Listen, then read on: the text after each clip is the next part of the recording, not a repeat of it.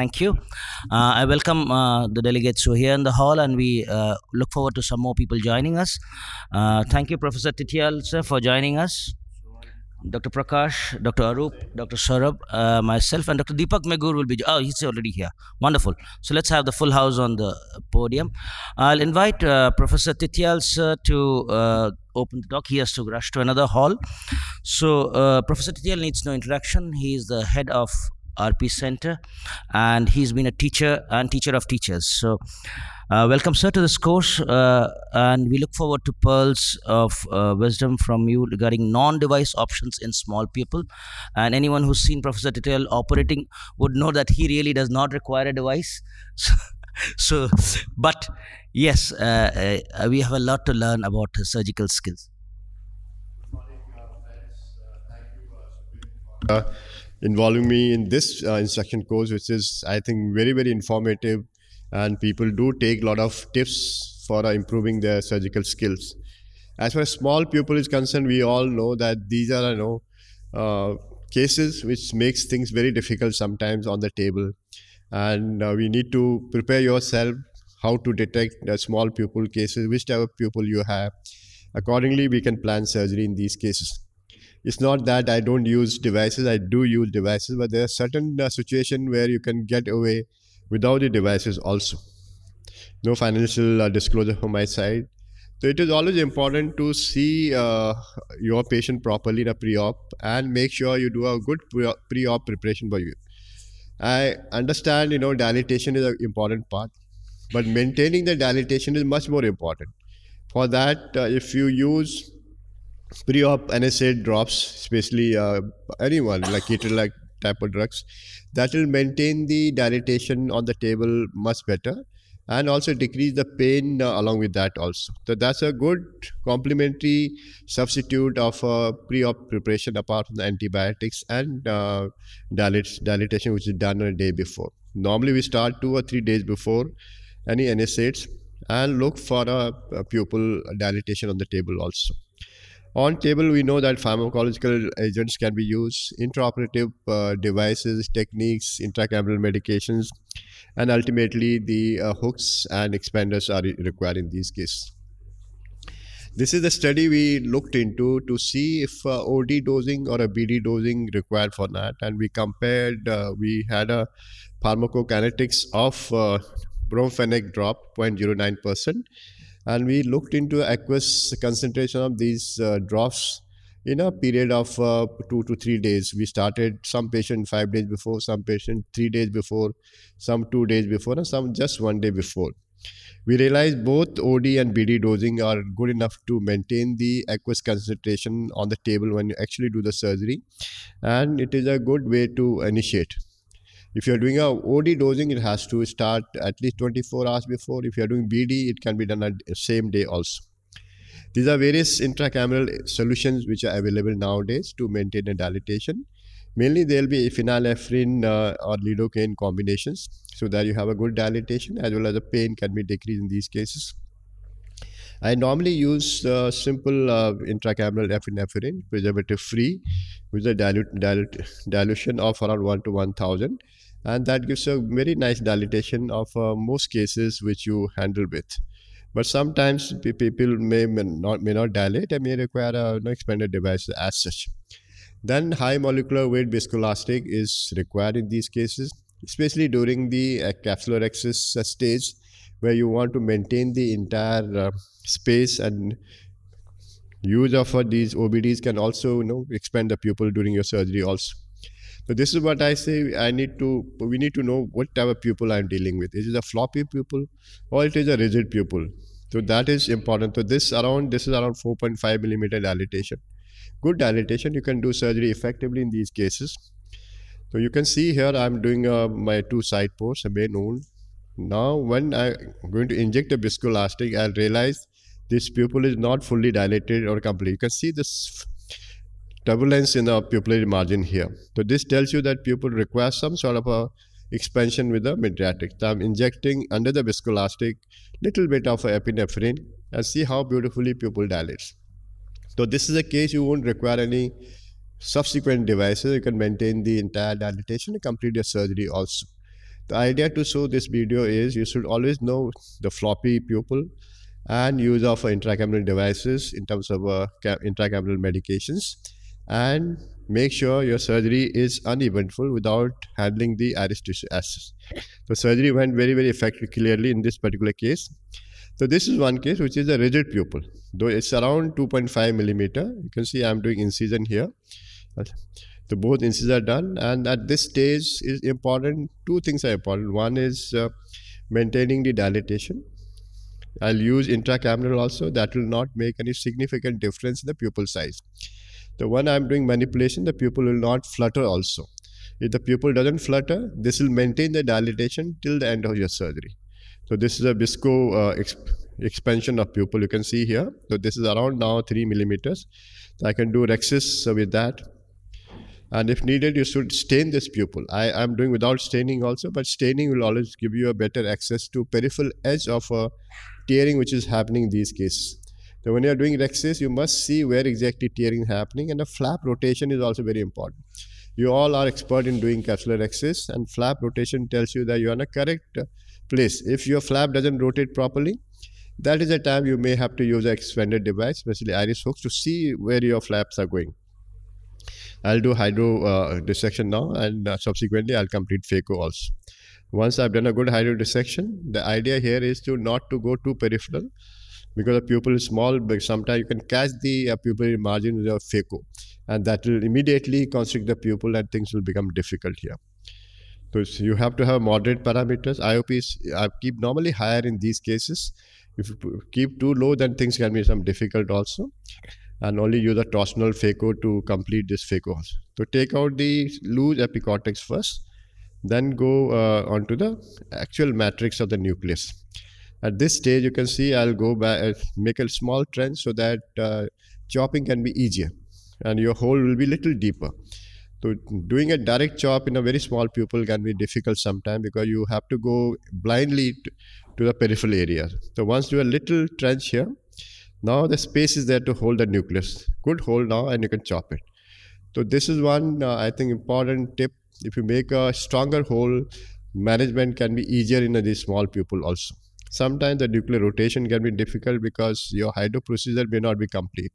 In that process, you have to take out small pie, and this space will be now allow the fluid to seep into between the endonucleus and epicortical cushion, and subsequently your nucleus rotation may be possible. You have to be a little more patient in dealing with such a situation, because you don't want to damage the pupillary margin or handle the pupillary margin. Otherwise, the pupil will constrict again. So this is how we can complete. Now I'm left with a half. This half can be rotated back, and subsequently you can complete the phaco also. You can see the pupil did not change at all. So this is a rigid pupil. So you can still manage such cases. If this would have been floppy, the pupil would have constricted and surgery would have been difficult, and you would have required to put a device of like iris hooks or expander at this stage also. You can remove the epicortex and complete the surgery. The idea here is, if you have a rigid pupil, then you can complete the surgery like this also. So sometimes you have a difficulty cases with the premium IOLs, especially toric IOLs. So this is a little floppy pupil. You can see the pupil is fluttering when I'm actually going inside the anterior chamber. I've injected little epinephrine. Now I have complete 4.5 millimeter rhexis, and you can complete the phaco effectively. So in a small pupil, it is important to have a visibility of your toric marks, so which I'm showing here. Complete the phaco, aspirate to the bimanual, inject the viscoelastic, and just place the IOL inside. So here it is important to have a visibility of these 3 dots in the optic haptic junction of toric IOLs, at least in one area. Make sure remove the viscoelastic effectively in these cases, and subsequently plan. If you have image guided devices, you can always have this thing. You can see, I can see these 3 dots here. It is well aligned. I can't see here, but it doesn't matter. Lens will be well placed. So if you don't see these 3 marks, then you require expanded device at that time also. Just a small brief. This is the floppy iris syndrome case. You can see the pupil. This is getting distorted because in the side port, this pupil is coming there. What I do, I remove this second instrument and put the bolus of a dispersive viscoelastic, which will maintain the space there, because it will not come out. So you can put here also, you can here also, and then I can complete my entire surgery. So sometimes maintaining the pupillary dilatation with the dispersive viscoelastic, because that remains there.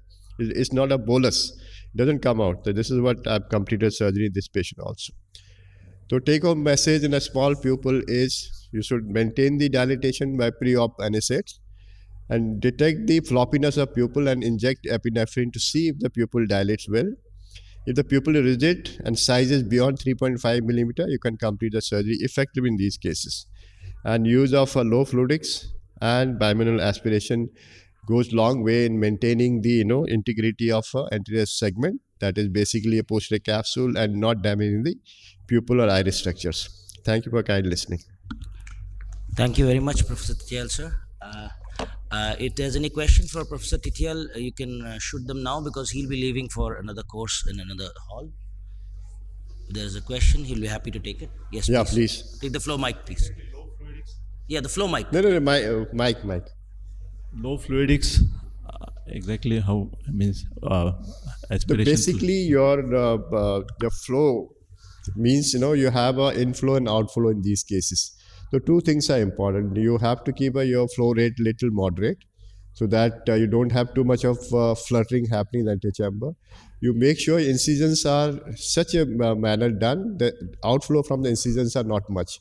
So you're making a side port, it should be guarded side port so that fluid doesn't come out from there. And make your incision little anterior so that you have flap, the iris will not come into your port. If you have a floppy iris, your incision too posterior, the iris will come to immediately into the port area. So little anterior, little longer tunnel, and making your side port incision such a manner where the instrument is not normally moderately fitting to that. It should not be too loose, otherwise a lot of fluid will come out and that will cause turbulence in the anterior chamber. So keep a little low flow rate. Normally my flow rate is 34 to 40. Here I'll go down to around 27 to 34 so that you don't have too much of fluctuation. Thank you, sir. Thank you. Thank you very much, sir, for being part of this course every year. Look forward to it next year. Yes, yes, look forward to that. Thank you, sir. Okay, now it's my privilege to invite Dr. Prakash Chaudhary from Chittagong, Bangladesh, a good friend of ours, and he's been visiting our conference quite often. So welcome, Dr. Prakash. Let's hear from you. This is a keynote lecture being delivered by Dr. Prakash Chaudhary.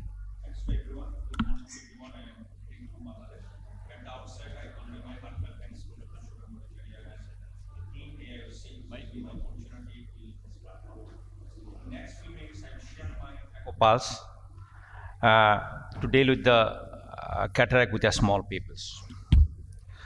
So the surgical challenges with the small pupils is visualization is compromised, and it is very difficult to create optimum sized axis, and that affects all steps of the phacosurgery, starting from the capsular axis to the IOL implantations. As a consequence, it demands prolonged surgical time, and there is more chance of damage to the other intraocular structures.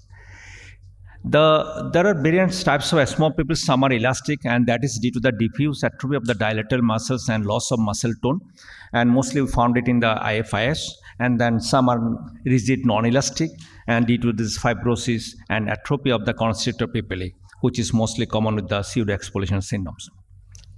And the characteristic, so it is very important to distinguish the elastic from the non-elastic rigid pupils. The characteristic features of the elastic pupils are the drenching and fluttering movements of the iris during the irrigations, and pupil expands momentarily with the injections to OVD, but again returns to its normal size. On the other hand, the rigid pupils, they do not dilate with the injections to OVD. They only dilate after stretching the pupils. So at first I will share my surgical path to deal with the small pupils with our pupil expansion device. And these are my surgical paths. I use intercameral myodeatis and cohesive OVD to improve the dilatations of the pupils.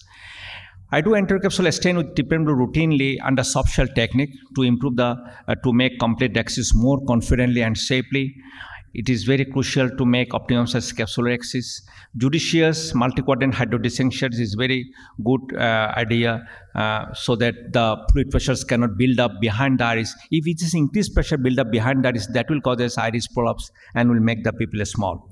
Slow motion phaco with torsional ultrasonography is very important, because with the slow motion phaco the turbulence will be less, because with increased turbulence the pupil size will be calmed down, and slow motion phaco also useful to stay viscoelastic substance during the procedure.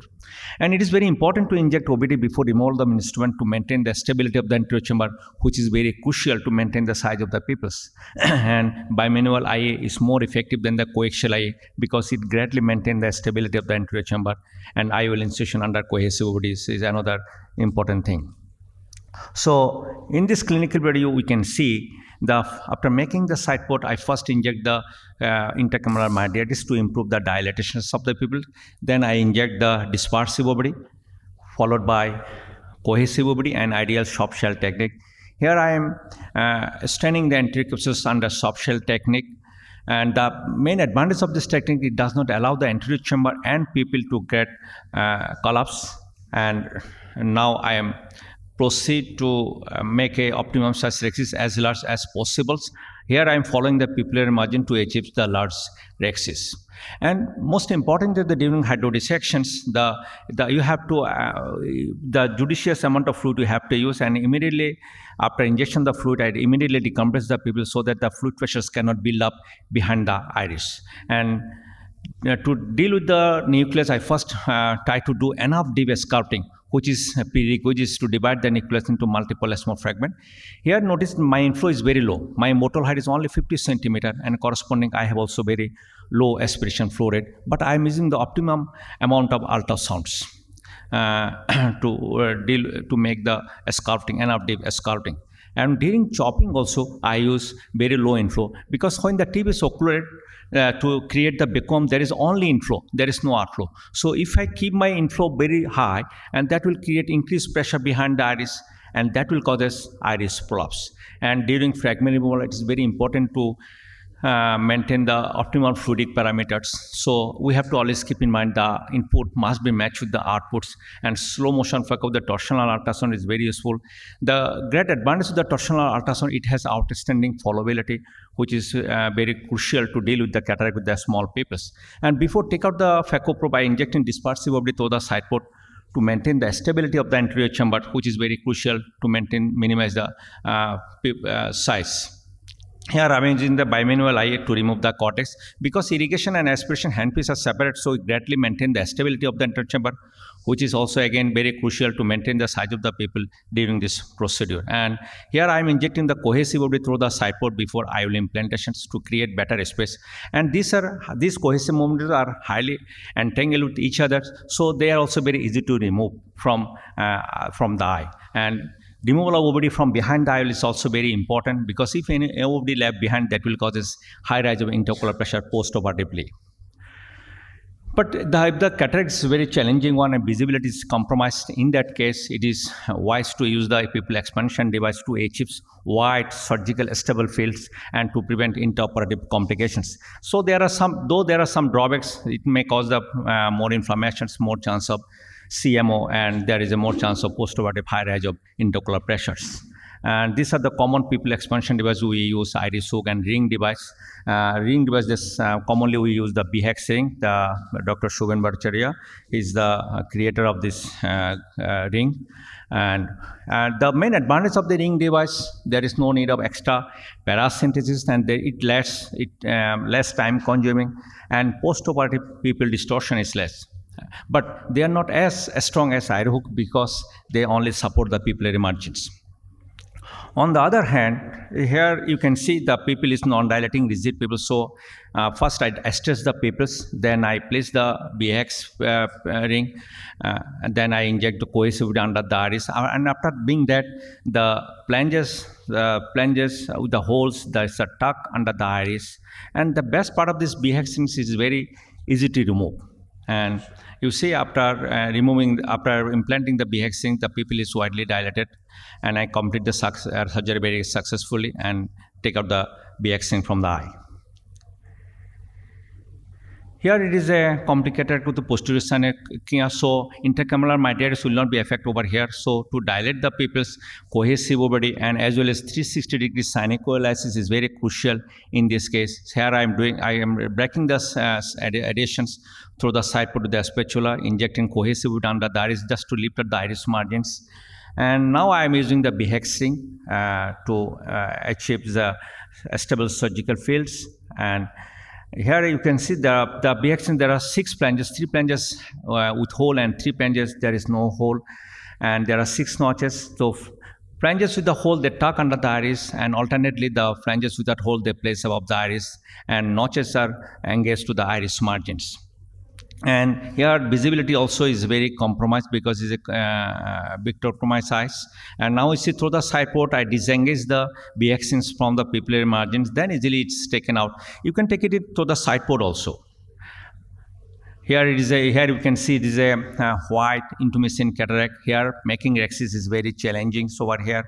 So we need to we demand actually a stable surgical peel perioperative. So here I am doing the double stage capsule rhexis after making the initial mini rhexis. Now I am decompressing the pupil by taking out the thick swollen cortex, and here I am giving the tangential cut. Then I am enlarging the pupils to optimum size. It is a hard cataract also. So the pupil expansion devices are very useful in the when you deal with some challenging cataract, demanding cataract, and you demands stable surgical fields, even so that there is no iris prolapse during the operations. The main drawbacks to the iris hooks, it demands extra paracentesis, it demands more time, and it is mostly useful in the severe IFIs, perioperative miosis, and suspected zonular laxity and peripheral excision. But the advantage is it is the strongest one, and because it fixes the iris with the limbus. Here you've seen the pupil is well dilated before operations, and after making the side port and when I inject the lignocaine, and you see the pupil is very small. So I manage the pupil with the iris hooks. Here you can see again there is interoperative miosis. So after injecting the cohesive under the iris, I enlarge the pupil with the pupil expansion device. And now it's easy to me to remove the cortex with the bimanual IA. And now this is a patient we plan for to implant the multifocal IOL. So after being that, I implant the multifocal IOL. Here you can see during tucking the BHATTACHARJEE under the iris, there is a rhexis tear at the periphery. So what I did, I removed the BHATTACHARJEE and I put the iris hooks to see the peripheral extension that there, and I complete the rhexis in the anti-clockwise direction. It is quite periphery. The rhexis tear was in the quite periphery, and then successfully managed the case. And here is a traumatic cataract, and there is a peripheral extensions of the tear after injections to the ovary.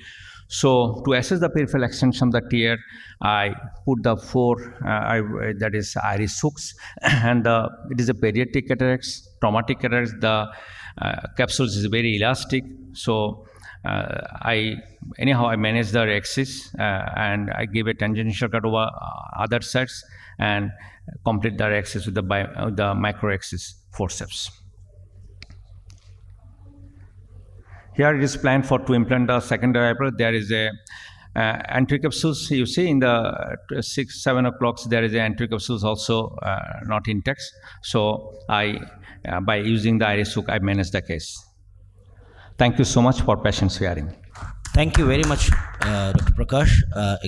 A real comprehensive view of the entire gamut, and in fact you've touched upon practically every aspect of what other speakers will be speaking, and I look forward to you joining us for the discussion as we go forward. Now it's my privilege to invite Dr. Arup Chakrabarty. Again, he requires no introduction. He's been a trainer, a teacher, and in fact a mentor to me also. So we look forward to hearing from Dr. Arup Chakrabarty on certain basics of iris hooks and IFIS, which is a bigger issue. So Dr. Arup Chakrabarty, please. So good morning, friends. Congratulations, SUVEN, for running this course so successfully for such an extended period of time. IFIS, iris hooks, I think is a very interesting topic, because if you have not used an iris hook in a properly selected IFIS. Okay.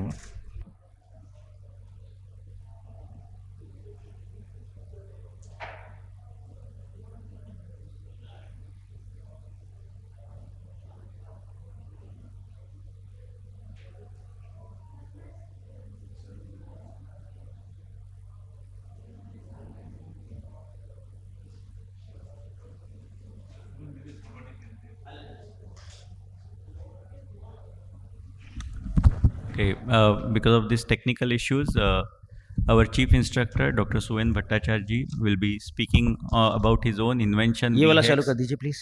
and about Okay, the yeah. other pupil expanders as well. So over to Yeah, Dr. can I SUVEN. have my audio just please? Audio on please. I'll just check my audio. Audio on है? Yes, fine. So good morning everybody again. Yeah, so now my topic is speaking on BHEX and other pupil expanders. So we are expecting iris hooks earlier, but then you'll hear about iris hooks later. So as a courtesy to other pupil expanders, what I'll do is we'll have other pupil expanders and iris hooks first, and then I'll talk about the BHEX. And I do have a financial interest in the BHEX pupil expander and Medinment devices as a owner director. Now, with iris hooks, I'll briefly go through the issues with iris hooks. We've been using iris hooks for a very long time. All of us have used it.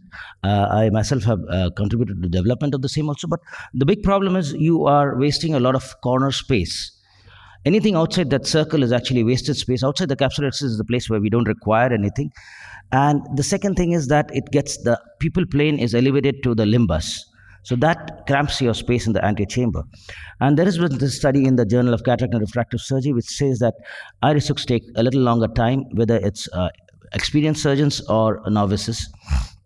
And of course, if it's a tight situation and you got a lot of IFIS, you may have bad marks on the iris, which may not be cosmetically very pleasant. Now, the problem with Malugan, which has been the standard of care, is that it is a biplanar device. It requires a little skill in loading and withdrawing and injecting it. There is a learning curve. You require a manipulator, and the biggest problem is removal. While you can have the skills to insert it, now that's the company video itself, so absolutely flawless. And the last scroll is tucked in and the pupil margin is engaged. Now that's fine so far, but you look at the, when you try to remove it, look at the two scrolls at the distal and proximal part. Now when engaging it to and into the injector itself to remove it is a little bit of a challenge. And then you look at those two arrow marks and you see how the pupil margin is getting crushed over there, and that is a very nasty situation. That's a very intimidating situation for any surgeon. So the problem stems from the fact that the Malugan ring is a biplanar device. Can we have the and act as a compression spring too, and hence can crush or release the iris unpredictably.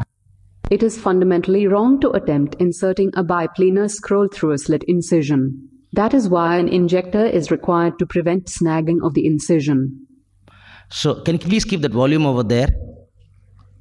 And the problem is with the Malugan ring is that it's a spring. So it's a spring which has got it moves in both directions. So it's axial torsional as well as axial spring. So that's where it causes the crushing. Now, this is another video by Tom Oetting from the University of Iowa, and this was produced, and this actually tells you the real story about the Malugan ring and the teething problems that people had. You look at that was the time when Malugan rings used to break while withdrawing. It's got a glued joint, so that possibility always remains inside the eye, and that could be a very nasty situation. Now, then part of it curls and kind of snags in the incision, and here it's a very nasty situation where you have it got stuck with the iris and you just can't remove it, so it had to be cut and removed. Now the next is the ASIA pupil expander. Now this looks a little gross in the anterior chamber. It's a bulky device. Engaging is difficult, and so it's not really stood the test of time and hasn't had great acceptance. It's really a little cumbersome. This is the expand NT speculum, but again, this was with the forceps, it's very difficult to use it. It's a challenge over here. So they themselves modified it, and that's the reason why all pupil expanders require an injector. And that's the very same reason that the BHACS does not require an injector, because these are biplanar devices and the BHACS is a planar device or a uniplanar device. This is the expand NT. So since they were struggling with that, they moved to the injector. And now you see what happens with the injector. It's a nitinol ring. So it's a metal ring. So it doesn't have that smoothness. It's pretty jerky and difficult to control. So again, this hasn't been very successful in the global market. Beaver Visitech came out with the iRing, and this has been there in the market, but again, it's got a large vertical profile, and the anterior chamber can be looking very intimidating, and if it's a shallow anterior chamber, it can be a little tight for space. Canabrava rings is PMMA. PMMA really doesn't have much of a place in the current day, because it's a fairly rigid thing, and well, you might get away with a case or two, but it does not have the versatility to go around and in all the surgeries that we require. So this has not been a great success. So this is a survey we conducted in August 2020, right? When we were coming out of COVID, and that was a time when people were willing to respond to surveys. And it was very heartening for me to see that the BHACS pupil expander was at 42% usage compared to iris hooks at 41%. That's a neck-to-neck competition. Yes, maybe we did not have a very large response set, and if you look at compared to the other devices, the BHACS was far ahead. Now, BHACS is a very simple device, simple planar device, and it is extremely thin, 0.075 millimeters, that's 75 microns. It's 1/10 the thickness of any device available, and extremely flexible, resiliently flexible. That's the property we look for in a device. And this is the forceps that we recommend, the BHACS 23 gauge forceps. It's ergonomically designed for use with this device. So the basic difference between the BHACS and the Malugin ring or other rings that have been there, it's the planar. The Malugin ring or other devices engage the pupil margin. It's a biplanar structure, whereas BHACS, the notches are flat and the same plane. So the iris bends at the notches and the device remains at the same plane. So you just need to tuck alternate flanges under the pupil margin, and you have a wonderful hexagonal pupil. And the beauty is that it really is so thin that you don't feel its presence in the anterior chamber, and that allows you a lot of flexibility and room in the anterior chamber to go ahead. Removal, you could use the main port or the side ports, and it is really easy, one of the easiest devices to remove. So this is the 23 gauge forceps that we recommend. Now, you could use any incision. Hitherto, I used to say that you could use 1.8 to 2.2, because there are a lot of surgeons who still use a love to use comics, so they use 1.8 millimeters incision, and well, it just walks in through a 1.8 incision, and tucking the flanges is absolutely easy. It comes intuitive to any eye surgeon, and we have used micro forceps for a long time, and it's very easy. Now, see the small space that you have in the anterior chamber for movement of that phaco probe. So your nuclear fragments can move around, and you can move around the probe. The IA probe, see the excursion of the IA probe, and the device really does not come in the way. That is a huge plus when you are working in a small place like the anterior chamber. Again, insertion of the IOL is absolutely easy because of the space. It doesn't come in the way of the injector nozzle, and removal through the main incision is absolutely easy. It's a walk in the park. Now, given that, and you get a lovely round pupil at the end of surgery. Now, this is what I presented at the ASCRS, just concluded, and I've been back day for yesterday. Now, this is, you can insert the BHACS through a 1.2 millimeter incision. No device, that is no pupil expander known to mankind, has been able to go through such a small incision. Yes, we need to orient the flanges, hold the leading flange at the end of it, and then it goes in very easily through a 1.2 incision, and that we are probably ready for an unmet need which is there right now, as well as we are future ready. If you look at the removal, now again, the removal is so easy. It's as thin as a human hair, so you can just hold it through the side port, disengage it, and you can remove it through the side port, which is 0.9 millimeters. No other device has achieved this feat. So another huge advantage that we found these days, especially in India, we've seen that surgeons are moving towards hydroimplantation, that is implantation of the IOL without any OVD. That's where the BX, again, you can just hold that irrigation with a low flow in the side port, and you can remove the BX easily. How big do you want the pupil to be? Now, this is a question people have asked. So 5.5 is very good. BX provides that. And even with iris hooks, I would recommend you don't do any more than that. So this is a wonderful video by Dr. Deepak Magur, who's over here on stage with us. He's a great educator. So you see this, it's a pretty hard cataract. And the BX provides a 5.5 pupil. All you need to do is chop that cataract into small fragments, and you can get away with any hardness of cataract. It's really not such a big deal. So now, intraoperative miosis. This is BHEX is probably the safest device when you have you're caught by as a surprise and the pupil comes down on you. Now, what you need is, the problem with the Malugin ring is that the scrolls, the openings in the scrolls on the sides, so you do not get a clear view from a top on a top view. So you are not very sure whether you're engaging the capsule margin or the pupil margin. Now, the BHEX, because the notches are facing you, you are absolutely sure, and as you engage the pupil margin and draw it to the periphery, you have absolute instant confirmation that you have not engaged the capsule margin. And welcome to the 20th and there is no bigger honor than this. AAO Spotlight on Cataract Complications. And this ring is very popular in Asia, I believe, and in some European countries. And again, it's FDA approved, and he calls it the BHEX ring. And it's really, really thin. So this ring comes out really easy. It's flimsy, it's thin, and we pull it right out. There couldn't be better encouragement than Dr. David Chang endorsing the ring. And this again is on the American Academy website. This is a wonderful video by Professor Deepak Edward and Michael Henry. And this is on BX being used in a tube shunt case, which is actually a common problem these days. And these have shallow anterior chambers and multiple comorbidities. So getting around that tube shunt it's pretty easy with the BX. No other device would allow you that flexibility and versatility.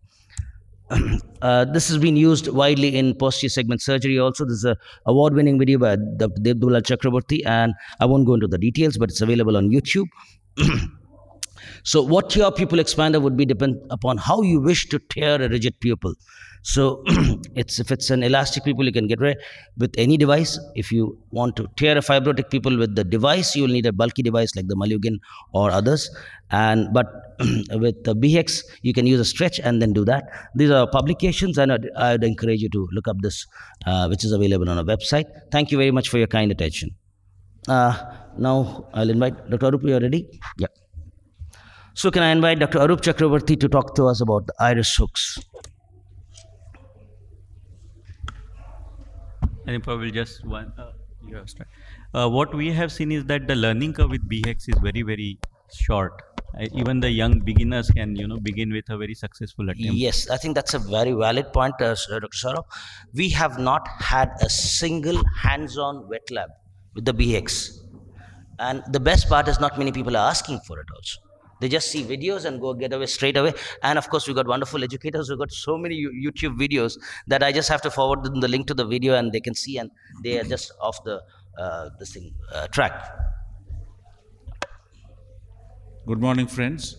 Thank you, SUVEN, for giving me an opportunity to participate in this program, which has been going on for quite some time.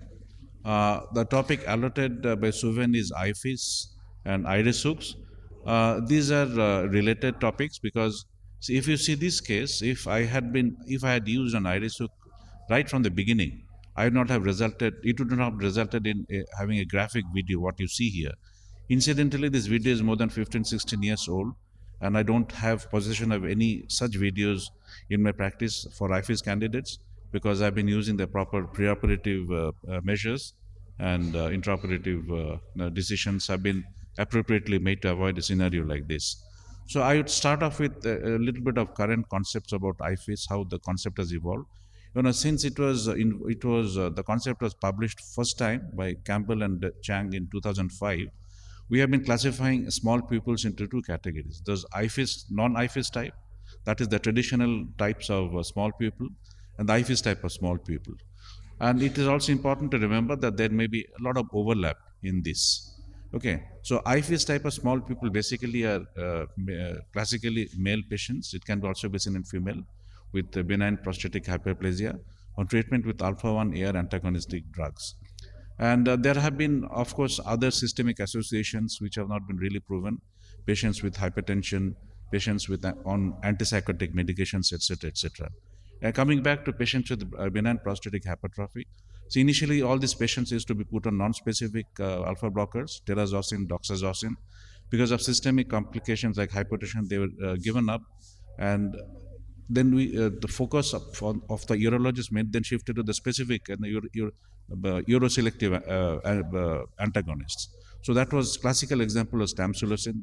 When it was started, people really did not know what are the side effects it could have because of the receptors present in the iris tissue, the smooth muscles of the iris tissue. Then we realized from this publication that it was IFIS that was happening.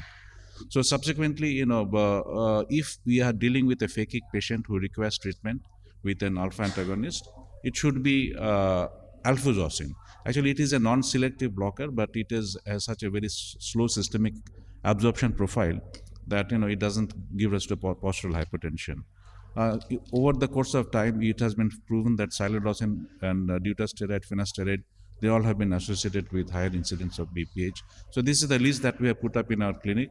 Now, I would, since its description for the first time in 2005, there have been 2 meta-analyses that have come.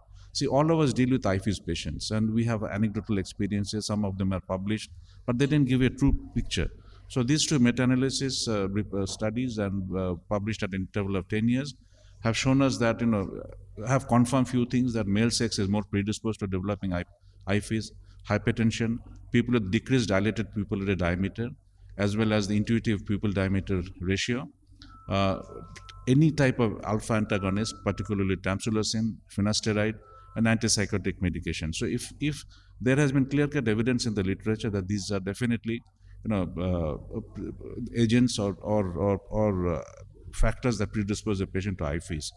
So there has unfortunately, there has been, we have been taking prophylactic measures like discontinued tamsulosin when possible, or use of topical atropine, using intracameral epinephrine, preoperative topical NSAIDs.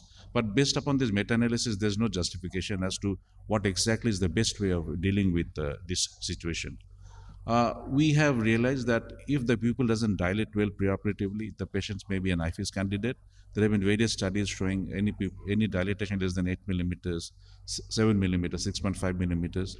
Measurement of this may be cumbersome. So what I normally do in my practice is, I take the intuitive pupil to limbal diameter. Say, for example, this particular patient. Now I do it for all my patients. This is just an example. Here, the dilated PL ratio is 0.58. So this is a candidate for IFIS. So if I feel that I can do a safe rexis and Fellow has done well, now I would use intraoperative and intracameral agents like this. And in case I feel that pupil is very small to start with, comorbidities are present, I would be using one of these devices, and I'll be talking to you about iris hooks today. So let me show you some videos. See, use of iris hooks in the setting of IFIS is not different from a routine small pupil scenario. So normally the packet comes with 5 hooks. You could use 5 hooks in a rhomboid type, a pentagon type, or you can use as a rectangle or a square. There you can just use the ordinary instruments, the suture tying forceps and Macpherson forceps, or needle folders, or some specific devices also could be used.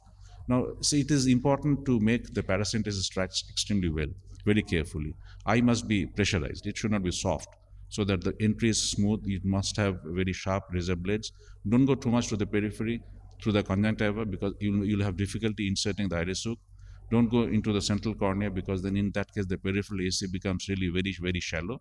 And the entry into the anterior chamber here is more vertical rather than slanting, what you do for a side port incision. Every time I make a paracentesis, I inject OVD to pressurize the eye. Don't make it very small to start with, because if it is very small, you may struggle with entry of the iris hook, and it may damage the mechanical properties of the iris hook. And subsequently, I have noticed cases where you develop a lot of stromal hydration. So I have a decent opening, which just enables you to go into the anterior chamber. Now, this particular case, of course, does not require an iris hook in a routine scenario. But this patient had pseudo exfoliation and intumescent cataract. And wherever I feel that I may have to work in the peripheral area of the lens, I would use a pupillary device. So this case, definitely it is indicated.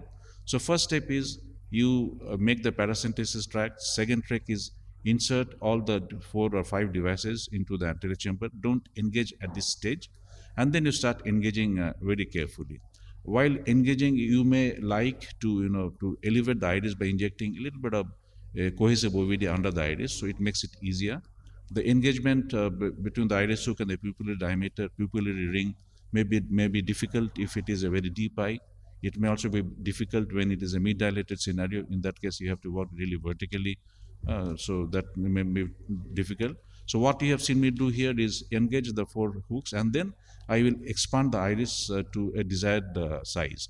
I would like to go for a larger pupillary size if I'm dealing with an intumescent cataract, very swollen cataract, or a very hard cataract where I feel that I may be required to work in the peripheral area. There are certain precautions that you need to follow. That, say, for example, when you're inserting your phaco handpiece or any device into the anterior chamber, make sure that iris hooks are relaxed, the stoppers are pulled up a little bit, so that as the phaco tip enters the anterior chamber, it does not hit the iris tissue. Likewise, if during the IOL intraocular lens insertion also you could do the same thing, so that the lens leading haptics, they do not impinge upon the iris and you don't have unnecessary or that avoidable iris trauma. I have seen videos in the YouTube where there have been a lot of problems related to this. In fact, long ago when started using iris hook, I had an iris root tear, a lot of hemorrhage which cleared up. So there are certain difficult situations, there are certain complications that can happen. Paracentesis may be too central, it may be too peripheral, it may be too close to the incision. So all these things can happen. And generally, by and large, though you get little dilated pupil postoperatively, most of the Indian patients do not complain of any dysphotopsic symptoms or do not have any problems related to aesthetics. So these are certain advantages of iris retractors over expanders. You can use it in uveitic bound-on ectopic pupils. Rings may not really serve the purpose in those situations.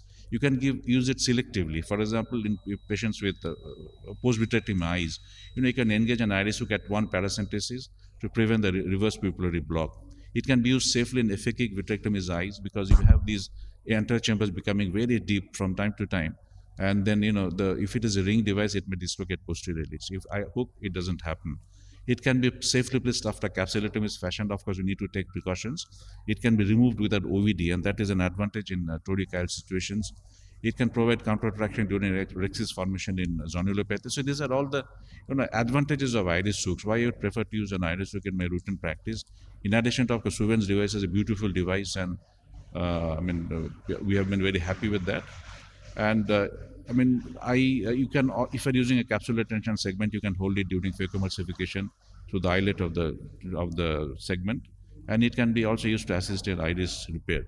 So these are some of the advantages of iris hook, and they can be used at, even if the pupil comes down intraoperatively, you can use the device. It's not that you have to start off with this device and you can't use it intraoperatively. There are certain precautions to be followed, which I have discussed, and if you select the patients judiciously, is a proper technique, I think the results are going to be excellent. Thank you so much for your kind attention. Thank you, SUVEN. Thank you. Thank you, Dr. Arup. Very comprehensively covered large topics, IFIS and iris hooks. And of course, I would always say that every surgeon should be equally proficient using iris hooks and expanders because each one has its role. Another indication for iris hooks would be subluxated cataracts, where I think you can use asymmetric pupil expansion and you can use them very effectively in subluxated cataracts. Next, I'd invite Dr. Saurabh Patwardhan.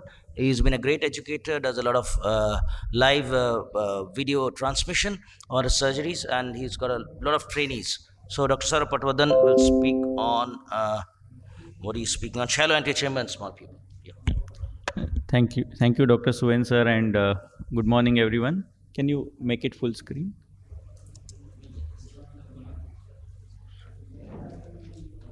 It's not getting.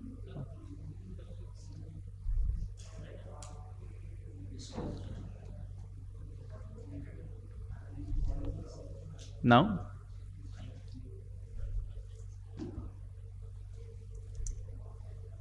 यहाँ तो दिख रहा है.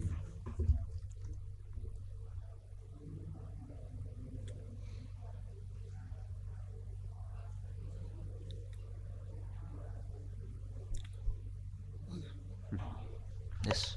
ठीक, okay.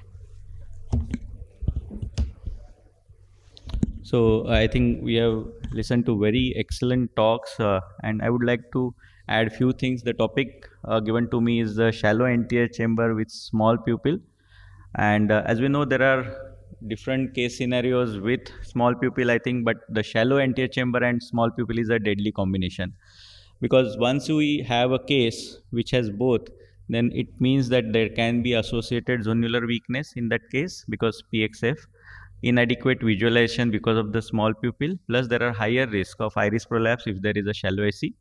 There is a higher risk of aqueous misdirection as well as inadequate staining of the capsule, and risk of endothelial damage is there. So we have this combination to begin with. Now, first thing, how to decide whether I will be using iris retractors or I will be using pupil expansion devices in this case. So I use this simple test, I call it Sinski test, where I just check for the phacodonesis before I begin the surgery. So I just go in with a Sinski, touch the anterior capsule and try to see whether how much is the movement of the bag is, and accordingly I decide whether I should go for iris hook. So if the phacodonesis is quite severe, then I would like to use iris retractors, because in that case I want to see more of periphery in case it requires any more stabilization, or if I have to convert it into removal of the entire nucleus to scleral tunnel. So in that case, that is useful to begin with. Of course, you get fair idea when you start the capsulorhexis, but again once you have started capsulorhexis, again putting a device may have little bit of difficulty. Now generally for small pupil devices, this is an operated trap, very shallow anterior chamber, and I am going to stain the anterior capsule under the iris. So this is a very useful tip, because once you put the OVD, it's very difficult to stain the anterior capsule completely. So before you expand the ring, the capsule is already stained, so you don't have to worry about visualization of the capsule later. Now, whenever there is a rigid pupil, it's always best to do little bit of stretch pupilloplasty. Now, I don't do the limbus to limbus stretch pupilloplasty anymore, but I will do little bit of stretch pupilloplasty and then use a pupil expander device. So my choice is always BHACS because it's thin profile and it works very well in these cases of shallow anterior chambers where already the working space is very limited. So my preferred way to put the BHACS is that I put the flange, subincial flange under the iris, so it avoids getting trapped while you are injecting the IOL. Now for shallow antechamber and small pupil cases, many times we land up with very small CCC. That should be avoided. You should have adequate size of CCC. That is to avoid even later postoperative phimosis, and even the maneuvers are very difficult if you have very small CCC. Now we can remove the pupil expansion device under the viscoelastic before the visco wash, and then you can do a complete visco wash. Another way to do it is remove entire viscoelastic, just put little bit of hyaluronate and then remove the BHACS and then remove the hyaluronate. Now this is another interesting case of nanophthalmos. The AC is extremely shallow, hardly 1.2 millimeter to begin with. You can see there are posterior synechiae. In this case, the staining under the iris is difficult because of the synechiae. So I am going to use a cohesive viscoelastic here so that I can remove it later easily. But here I used a dispersive OVD, which could have been avoided. So if we use dispersive OVD, then to stain under the capsule, we again have to use a cohesive underneath, or you have to wash the OVD and then again stain. So this is a very small cornea. This is a nanophthalmic eye and very thin anterior chamber. So in these cases also my preferred choice will be BHACS. So after doing little bit of stretch pupilloplasty, it's better to do stretch pupilloplasty if you feel that the pupil is rigid, because if pupil is rigid, sometimes using pupil expansion device may be little bit of difficult. So with just 1.2 to 1.3 anterior chamber there, still I could use BHACS ring here because of its thin profile. Iris hooks is another way to deal it, but again with a small cornea and small anterior chamber, I wanted to avoid 4 more incisions and then using the iris hooks. Putting all the flanges properly before proceeding is very important. Now again here what I did, I tried to inject the dye under the existing OVD, and could get good staining, but it's best if we use a cohesive OVD or remove the OVD and then stain it again and then put the OVD again. In nanophthalmic eye, typically the lens bag is quite big, that is of good normal size, and here it was already an intumescent cataract, so I had double difficulties, but I could remove I could do the CCC very well with use of good OVD and capsulorhexis forceps. Again, here there is always a chance of iris prolapse. I will show it in the next video, because whenever there is shallow anterior chamber, there is always a risk of iris prolapse. So in this case, I used customized IL-57 diopters. But once we have the pupil expansion devices, good OVDs in hand, even in these small pupil cases with these difficult situations as well, we can achieve very good predictable results. So always, whenever you have a case of shallow anterior chamber and very small pupil, be ready with all devices in hand. Use the best of OVDs so that you don't have issues. Again, as I was showing, for trailing haptic, you have to be careful with BHEX, not to drag the BHEX along with that. Even if it gets dragged, just you have to make sure that it doesn't go into the capsular bag. Now, in this next case, this was a one-eyed lady, poor vision since childhood. Now, she already had adherent glaucoma since childhood, very shallow anterior chamber and mature cataract, and I had to deal with this case. So here, what is there? On nasal side, there is adherent glaucoma. On the temporal side, very shallow AC because of, I think, both because of the mature cataract and also because of the glaucoma there. So here I made a mistake. Just watch what happens. I have stained it under the iris. So the dye was trapped under the iris. So when I injected the dispersive agent, it got trapped. So what are the possible causes of shallow anterior, the iris prolapse? One of the major cause is shallow anterior chamber, and also if you have made a very short incision, posterior incision, that can cause, sorry, the video has paused, and also raised IOP during the surgery. So make sure that you never raise the anterior chamber pressure during your procedure, make it soft. And whenever you have any problems, always use the iris retractors or pupil expansion devices. So whenever there is iris prolapse, just find out what could be the cause amongst these and treat it accordingly. So here, what was the cause was when I injected the dye under the air, some dye got trapped under this iris because of the small pupil, and as I injected the OVD, which was a heavy dispersive OVD, this trapped dye had nowhere else to go and it started pushing the iris out. You can see the trapped dye. So here what is most important is that most common intuitive action is to keep pushing the iris back into the anterior chamber. That should be avoided. First thing is to remove the OVD from the anterior chamber, reduce the anterior chamber pressure, and that's what I am going to do. So I made 2 side ports here, another 2 incisions for the iris retractors, and then with bimanual I am going to remove the OVD.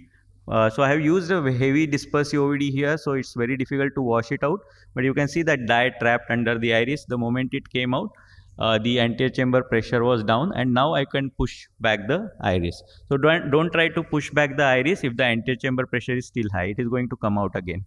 Now I am going to use iris retractors on both sides of the incision. Little posterior incisions were made. Maybe there was a need of one more iris hook. You can see on the nasal side, when I tried to put iris hook, iris retractor in fact went behind the iris because there was adherent glaucoma. Nonetheless, the whatever I wanted to achieve was achieved. Here, don't try to keep on pushing the iris back all the time. Use the side incisions to do maximum maneuvers during this case. So I completed the capsulorhexis from the side incisions there. Avoid hydrodissection in these cases, at least initially. Later, if required, you can do that because hydrodissection will cause further iris prolapse. Now, before inserting the phaco probe, just put little bit of heavy dispersive OVD over the iris and enter the probe, and try to complete the surgery without taking out the phaco probe. If you want, you can replenish the OVD in between through the side port incisions.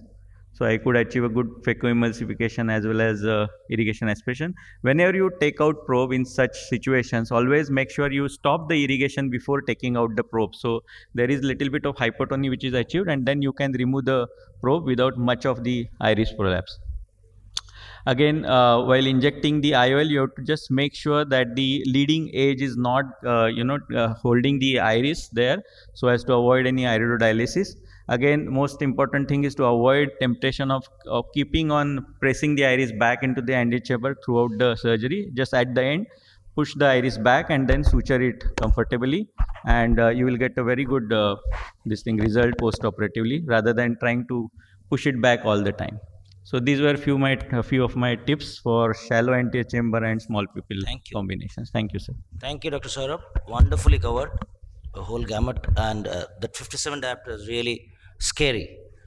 Next, we'll invite Dr. Deepak Magur for his topic is pseudoexfoliation and small pupil.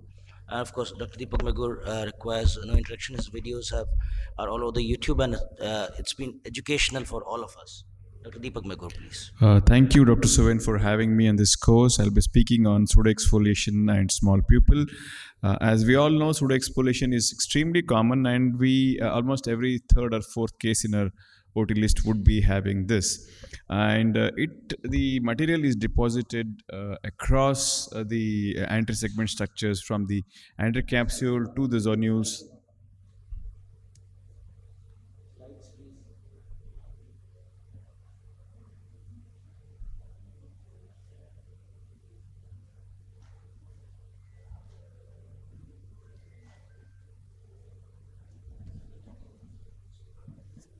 Display, mirror. Okay, is it on now?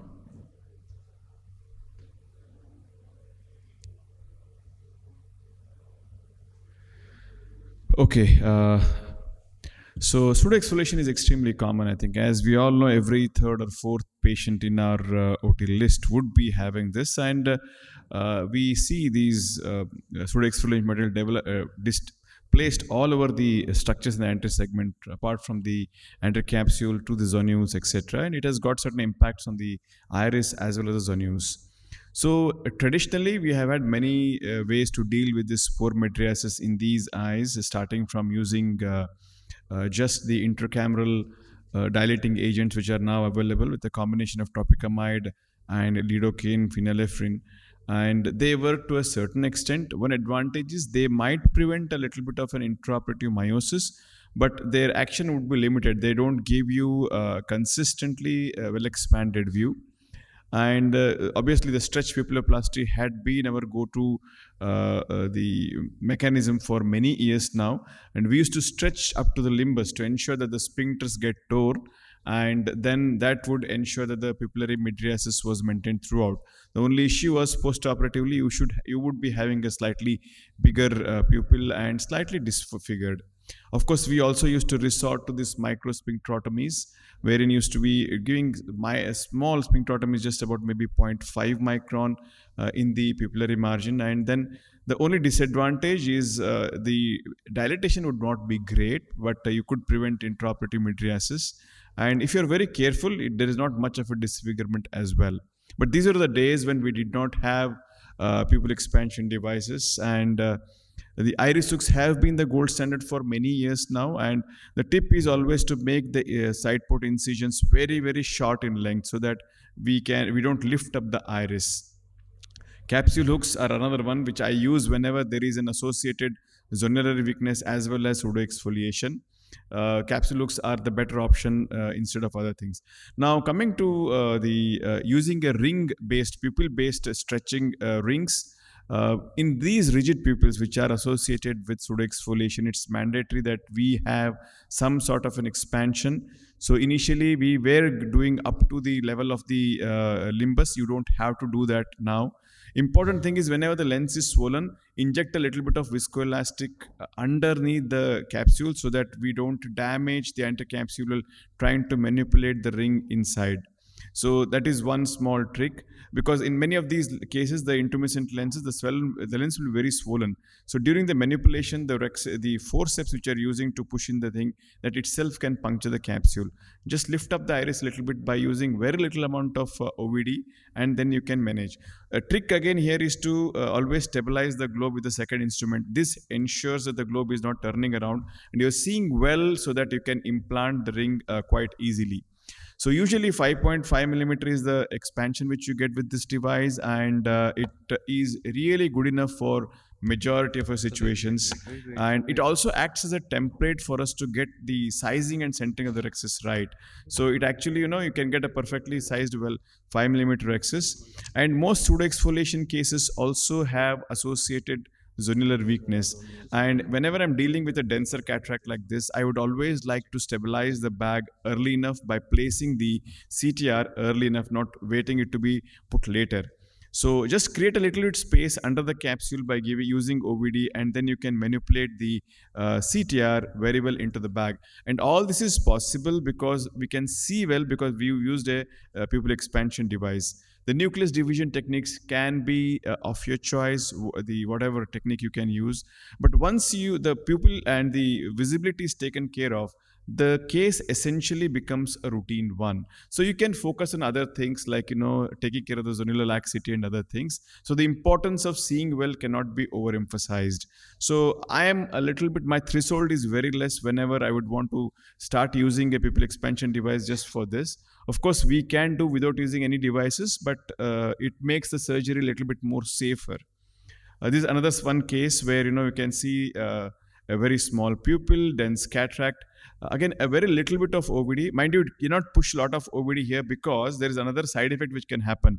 This can go across the zonules into the burger space and create a sort of a misdirected syndrome, because all these pseudoexfoliation eyes have got a compromised zonular barrier as well. The fluid can carry across this. So be a little bit careful. Don't push in a lot of fluid or OVD, including dye. Even dye has the ability to percolate across. Just use very little of the fluid.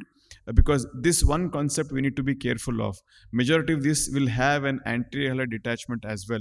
So these can give us posterior misdirection, fluid misdirection, and cause an intraoperative shallow chamber and other sequelae, which can be challenging to manage in these situations. So once because the stretching, stretching is mandatory for these cases because these are very rigid pupil.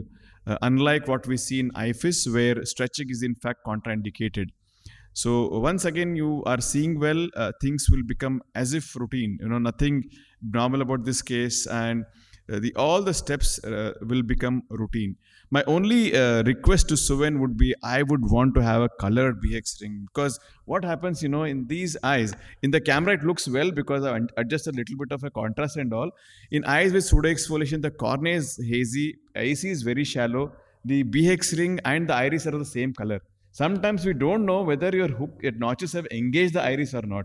How I wish you could have something like a green, which is totally out from our iris. So that is one thing which I would see that if it is possible. This material comes only in this color. Yeah, that's the only thing. A big problem. So that is one thing which is this thing. So what are the potential limitations? Arup sir beautifully told that there are many advantages of using iris-hooks, certainly.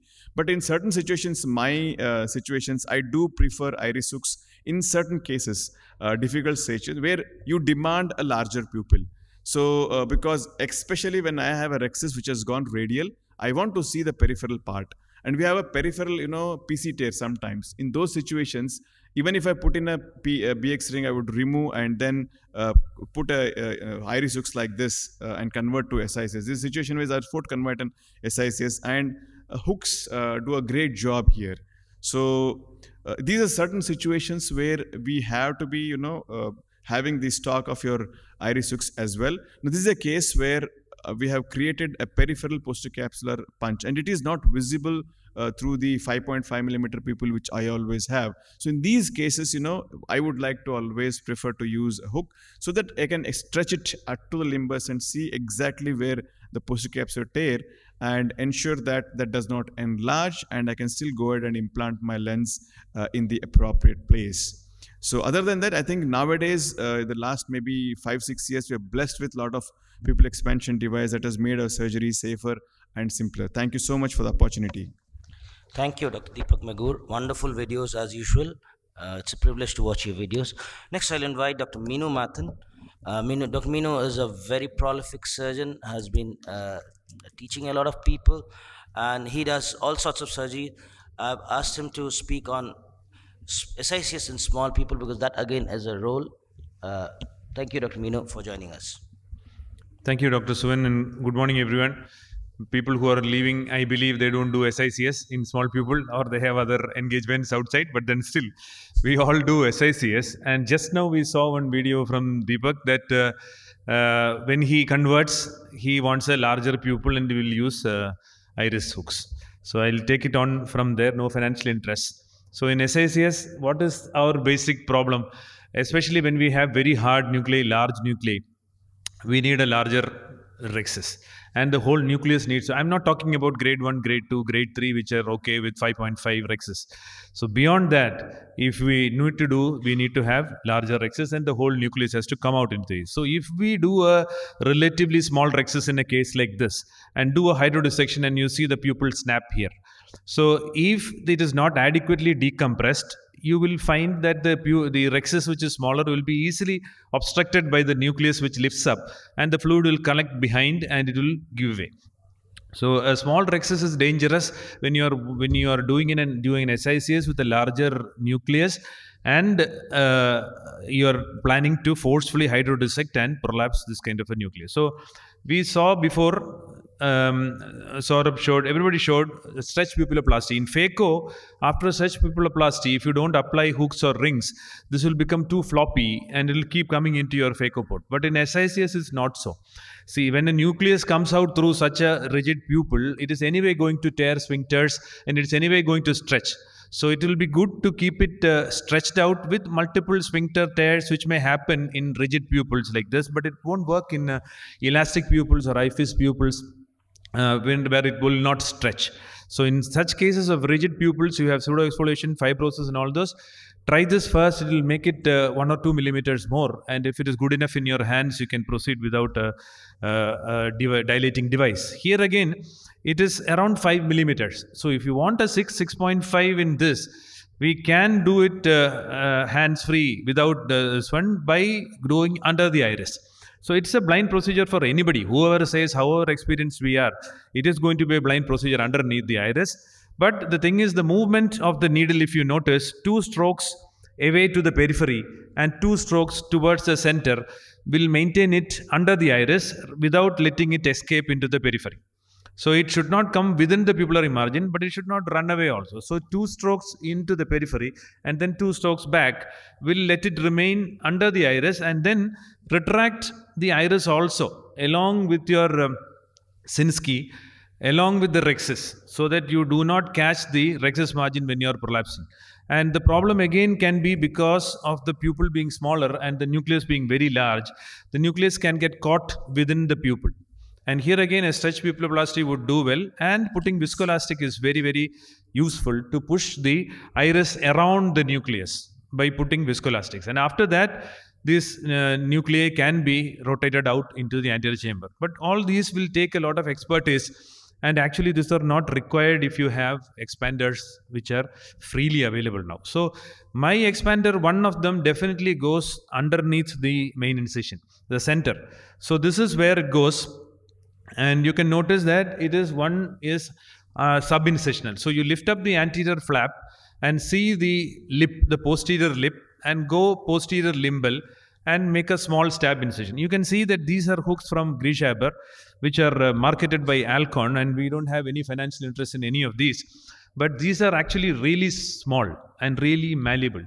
You don't need to put a large opening for this. As Dr. Arup sir has told regarding the openings and all those, I don't want to repeat it, but then very small opening, less than the size of a 27 gauge needle, it can go through that. So assess your hook which you have and make only that kind of openings. Don't make very large openings for unnecessarily. And this one will retract the iris away from, otherwise if you put it on both sides of the incision, every manipulation is going to stretch the iris or pull on the iris. So after this, you get, here we cannot restrain ourselves to a 5 millimeter opening because it has to be larger to get a 6.5. This is a grade 4, grade 5 nucleus. So, and these kind of capsules are quite rigid ones. They are not, then they don't stretch that much also. So we need to give an adequate capsular rhexis. I would give a 6.5 and up to a 7 millimeter rhexis in these kind of cases. So for that, this kind of a stretch is required, and as we saw, we should use capsular rhexis forceps. You can use high molecular weight viscoelastic to chamber to maintain the chamber. Always use the trypan blue to visualize it well. And once you have completed, the rhexis has to be done under visualization. And once it is completed, now it's up to you. Hydrodissection or no hydrodissection, and prolapse it to Sinski, and the type of delivery according to what you are comfortable. The point here is the incisions which you have made should have been at the limbus, and it should have been vertical without going into the cornea, so that the iris doesn't get pulled up. So iris coming up crowds the anterior chamber and gives less space for the nucleus to come out. And if they are very much limbal, and if they are taken straight back in the same plane, you'll get adequate space even for this kind of a nucleus to be brought into the anterior chamber. Here I'm showing a prolapsing without removing any of the hooks. But later on, you can release hooks. I'll show you those. And after aspirating the cortex only, we need to remove, or even after IOL implantation only, you need to remove the iris hooks. Here again, it is quite a large nucleus and a small. Again, I am repeating the incision, which is subincisional, which is very crucial. And after that, you can stain underneath sodium hyaluronate or with air bubble and make a very large capsular rhexis because otherwise you are going to get a nucleus and bag delivery together. If you are making a very small rhexis, it won't come out, or it will break the anterior capsule and you will stretch to the periphery and it will wrap around and cause a posterior capsule rupture. So now I am releasing the subincisional one hook. So this will again, see, I am making sure that the internal incision is quite large, 1 millimeter more than the external, so that the nucleus will definitely easily come out rather than damaging the endothelium. And here, because the iris is down, it is easy to prolapse up the pole which is close to your incision. That is the point of releasing the iris hook there. Once that pole is out, and if you rotate 180 degrees, that means the nucleus is very free. The rest of the nucleus which is in the bag, which is nasally, now I am temporarily doing. So nasal part, it will easily come out when you put visco underneath the nucleus which is close to you. So with that, the nucleus can easily come out. You need not dial the whole thing out into the anterior chamber also. So this is the final one. This is a mature, hypermature one, though the nucleus is going to be smaller. So again, if you feel that the iris is crowding up, you can, after doing an adequate rhexis, you can release 1, 2, or even 3 of the hooks once one pole is out. Get one pole out somewhere, get the iris hooks out. I won't take out all those because I will need to reapply this to identify the capsular margin and to take out cortex, because once you deliver the nucleus, pupil is going to come down again if you release all these, and then you will struggle to find out the cortex and you may leave cortex out. So visualization is very important in these kind of cases where you have chunks of cortex which may stick in the equator, and iris retractors have been released now, and after delivery that will be put back again and identify the cortex and take out. So in cases where you need to have visualization and to do an adequate rhexis, please use iris retractor hooks to identify the periphery and do an adequate rhexis to have a safe SICS. Thank you very much. Thank you, Dr. Meenu. Wonderfully covered entire SICS and really a large variety of cases. I'd invite you to join us over here, and we have about 7 minutes to take any questions. The panel will be happy to answer any questions. Any questions from the audience? Would the panel like to raise any questions, discuss anything? Deepak, you were talking about the color of the device. Yes, we've been struggling with that. The problem is made of polyimide, and polyimide, or the particular brand that we use, the global standard. We need a particular standard mechanical properties that comes only in that amber color. Can you coat it with anything? No, you can't. Stain it with anything? It'll start, if the coat starts peeling off during surgery, it's going to be very embarrassing for you. That is true. So we tried another. I was also asking him about the color. Yeah, not you, and lots of people, and I got a standard response on WhatsApp, which I forward. Actually, we tried a black color, but then the mechanical properties were not good. That was in the prototyping stage, so I gave it up. So right now we are with this. Maybe going forward, we may try to work on that. Anything else? Dr. Prakash, would you like to raise a question or make a comment about some other topics? About other topics, other things? I think it's okay. Yeah. I spoke about iris hooks, and there are a few points I thought I'll emphasize. Sometimes when it is a very deep set eye, very shallow orbit, and very deep set. So in that situation, the iris hooks may become a little messy. In that case, you can trim off the extended portion of the hook, so that the manipulations do not get affected. So that is one thing which I think I forgot to communicate during my presentation. I think one message that I give to all my trainees and fellows is that many times when I ask any of my fellow about a complication, what was your analysis, they start with the pupil became small and then I had this complication. So I feel that small pupil should not be an excuse for a complication, because we have so many now devices and iris. It's just many times the mind block of many beginner surgeons that they don't use any iris hooks or devices and just continue to do the surgery in the same way and land up with complications. So this is the line: small pupil should not be an excuse for a complication anymore. Absolutely agree with you, Dr. Saurabh, because I always keep urging surgeons to lower your threshold for using a device. Have at least iris hooks on your tape, because if you look at it, if you do have a complication, the time that you gained not using a device really goes down the drain. Because if you have a complication, it's another half an hour at least that's gone in that surgery, and the results are definitely contrary to your expectations. So you're in a mess. So you'd rather spend some time, a few minutes extra, and people who are proficient using iris hooks or pupil expanders, if you spend just about a minute more, and it I think brings a lot of safety, adds a lot of safety to the surgery. Yeah, because if you spend 1 minute more, that 1 minute anyway you're going to spend more in phaco in a small pupil. Exactly. You're going to retract the iris, it will delay that. So always use that whenever you feel that pupil is not good enough in my hands. That is my point. And the wrong notion of these rings or hooks cannot be used in topical patients. I've heard it from some people, that's why I'm making it clear. There is nothing like that. Even if you feel that if there is some pain or something, if you retract, just put intracameral lignocaine, which is easily available now, and that will clear off everything. So any stage topical phaco, rings or hook can be applied. Yes. I think Minu has put a very good point. That is something I forgot to emphasize.